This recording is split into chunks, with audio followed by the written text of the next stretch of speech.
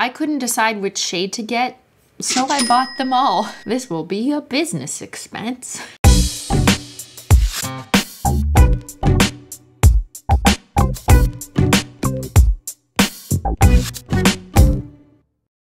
Well, hello everyone, it's me, Christine again. And today we are testing fancy, luxury, expensive nail polish by Gucci. I'm just gaga for Gucci. I'm just kidding, I don't give a shit. Gucci, Gucci, Gucci, Gucci. Gucci. First, let me get this out of the way. I don't care about fancy designer brands. Maybe when I was 16, you could convince me that I needed that Club Monaco sweater. Or when I was a teenager, I remember that you were only cool if you had the real Adidas tearaways, not the knockoffs with the 2 stripes, which is what I had. But as a 32-year-old lady, I could care less about paying drastically overinflated prices for a logo or a label that is apparently a reflection of some kind of social status. I am willing to pay for quality materials, good craftsmanship, but if you're asking me to pay $600 for a t-shirt, it better come with batteries, a screen, and the latest version of iOS. I do think that the cultural impact of luxury brands like Gucci have on our society is fascinating, however, and how much people buy into this symbolic ideal of consumption. And for the business of the luxury brands, well, I can only imagine those thick profit margins. Gucci is like thicky. But if you happen to be a consumer of Gucci goods, don't listen to me, I'm just simply nailogical. I'm not here to tell anyone what to do with their money. I don't care what you do with yours. I just hope that you have some left if you're shopping at Gucci. Okay, now get in, loser. We're going shopping. Gucci.com.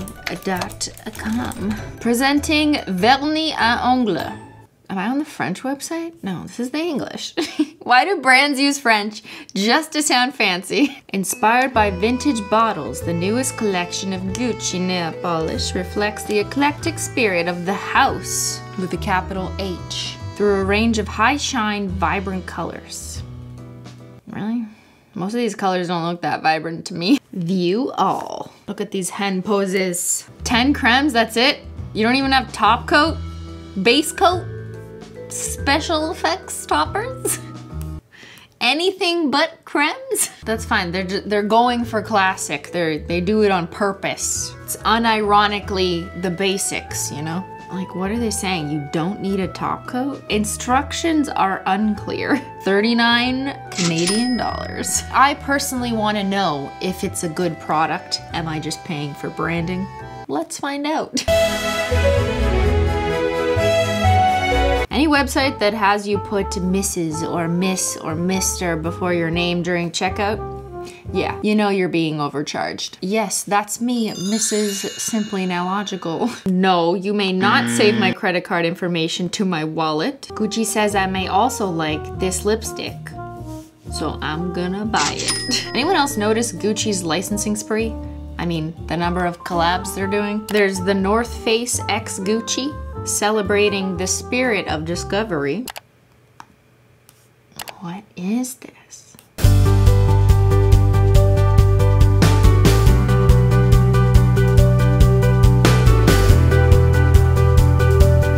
Do mountain climbers care about sleeping in a $4,000 Gucci tent? Gotta be careful though, it's such a collector's item that a bear might kill you for it. Then we've got the Disney x Gucci Donald Duck collection. Why? Quack, quack. Is this supposed to be a children's line? I don't understand. I don't understand. Oh look, there's a collab with Ban. Look at those little Gucci gang cats. It looks like Menchie gang. What do you think, Menchie? You could be in the Menchie Gucci gang. Ooh, a fit predictor. Select a similar designer that fits you, i.e. Alexander McQueen or Balenciaga. Wow, I don't own either of those. Thanks for telling me I don't belong here. And then more recently, Gucci collabed with 100 Thieves, which is, for those who don't know, according to their own description, the premier lifestyle brand and gaming organization. The Gucci x 100 Thieves collab was widely anticipated by the esports/gaming influencer world, and when they announced what it was a backpack. One backpack for $2,500. Unclear if it can fit a gaming console. Don't get me wrong, I think it's really cool that a fashion giant is recognizing the gaming world, and obviously I can see why gaming influencers would have felt honored to participate in this, to be a part of it, and you know, get that bag, right? But at the same time, it's gotta be pretty weird to choose to be an ambassador for a brand that you know that 99% of your audience isn't going to be able to reasonably afford. And as an influencer myself, knowing that some fans do have a parasocial relationship with you, I actually think it's kind of f***ed up to sell this idea that a $2,500 backpack is cool. Anyways, let's paint our nails. Gucci mail, they wrote me a letter. What am I getting, invited to dinner with the king? Thank you for shopping with us at Gucci.com. We hope that you enjoy your Gucci purchase. Each item has been skillfully designed and made using the highest quality materials by Italian artisans. Is that true of their nail polish?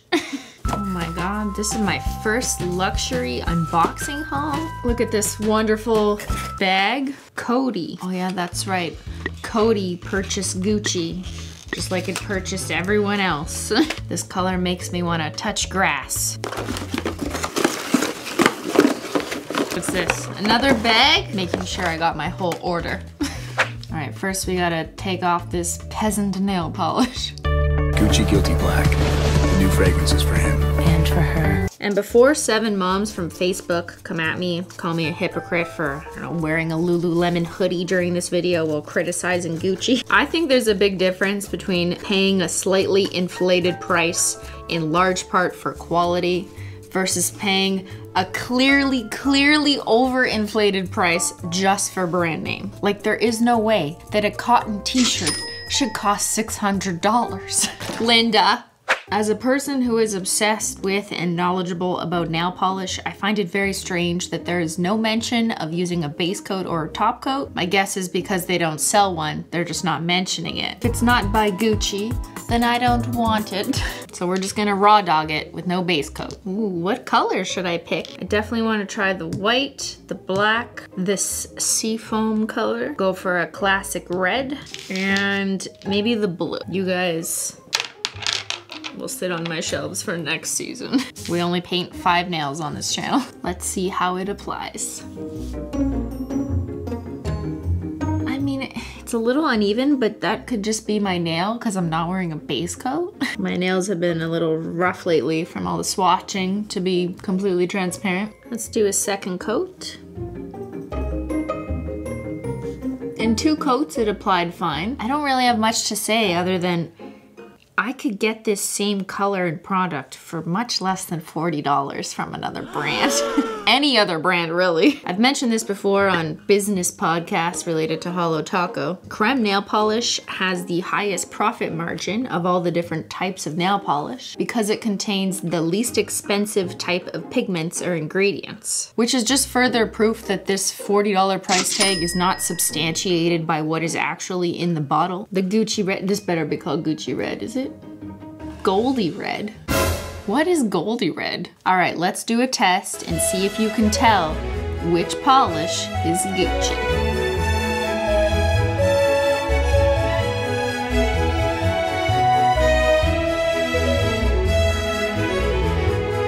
We are disappointed, but not surprised. I mean, I was not expecting it to be a 1-coat black, but this is pretty bad. All right, let's test out Gucci's white Winter Set Snow.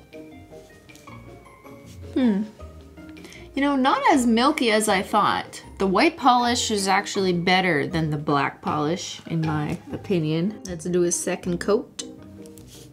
Marking up nail polish just for the brand name is really strange to me. Like, I understand on clothes, when you add a logo or a label, you can wear that label and say, look what I'm wearing, and therefore I'm worth $600. But with nail polish, you just paint the paint on your nails, and then no one knows it's Gucci. We're gonna need Gucci to come out with a polish where you paint it on your nails, and then the words Gucci come out, and then they can charge $400. I get that you're also paying for the bottle with the name that you might display on your counter. But again, at this price point, it just comes back to paying for the brand name and not the product that's actually inside the bottle. Let's go in with Dorothy Turquoise. I'm really trying not to be overly hypocritical just because it's Gucci and I think that's, you know, frou-frou. This brush is so thick, I find it hard to work with. Like thick from a, not a width perspective, but a depth perspective. It's like painting with a thick paintbrush, the same size as the ones that you'd paint around the moldings of your windows.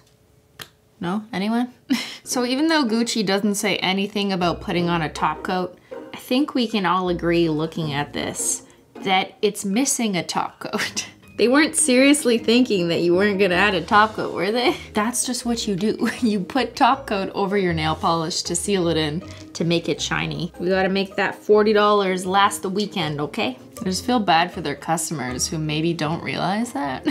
Or wait, do I feel bad for Gucci customers? Maybe not. All right, what do you think? What do you think? What do you think? Are my nails Gucci goo? Gucci goo. Hold on, we've gotta turn the bottle so you can see the name. And now, they're high fashion. Oh wait, what's that? On my other hand, it's a gunmetal metallic foil flake polish with a coat of everything taco unicorn skin and Holo taco toppers on top. Gucci can't relate. Objectively speaking, trying not to be biased here, the cremes were fine. On par with good enough cremes you can find in the drugstore, except for the black. The black was pretty bad. They're just not worth $40 when you can find the same product for at least half the price. And people know this, but they still buy it. Also, I was doing some research and it looks like Gucci already released some of these shades last year. I see a black, a white, a red, a green, and a mint that look awfully familiar, just in a different bottle. So what is it with rich people and their luxury brands? The concept of conspicuous consumption was first articulated by the economist and sociologist Thorstein Veblen to describe how upper classes displayed their wealth as a means of publicly manifesting their social power and prestige. If I'm buying a $600 Gucci shirt, I'm probably not buying it because I think the t-shirt itself has some intrinsic value, but instead because it's a public display of social status. Look at me, I have so much money that I can spend $600 on a Mickey Mouse t-shirt. And who decides that a $600 Mickey Mouse t-shirt is fashion? The French sociologist Pierre Bourdieu argued that it's not just people with a lot of money that determine what constitutes taste within society, but rather individuals with cultural capital. This is really a question of who within our society has the credentials to determine what is culturally valuable. And maybe Gucci recognizes that influencers have a monopoly on what the next generation of shoppers think is culturally relevant. But ultimately, it's people with a lot of money who have the freedom to assign value to objects that is completely divorced from their utility. If I don't have a lot of money, I expect objects to fulfill a function. I value a t-shirt as something that I can wear. You have to be in a certain tax bracket to decide that a Mickey Mouse t-shirt is worth that $600. But if you're an influencer with millions of followers and millions of dollars, you can make that value judgment and you can influence your audience into thinking that a Mickey Mouse t-shirt is in fact worth $600. And hey, maybe you can sleep at night on that pile of $600 Mickey Mouse t-shirts. What say you, ContraPoints? Ooh woo? Now what does one do with such fancy Gucci nails? It was a name that sounded so sweet, so seductive, synonymous with worth, style, power. Mensch.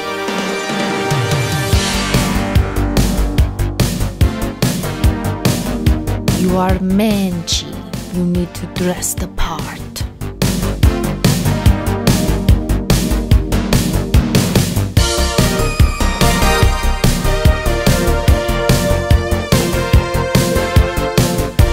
They are my family. Can you keep a secret? Father, son, house of Menchi.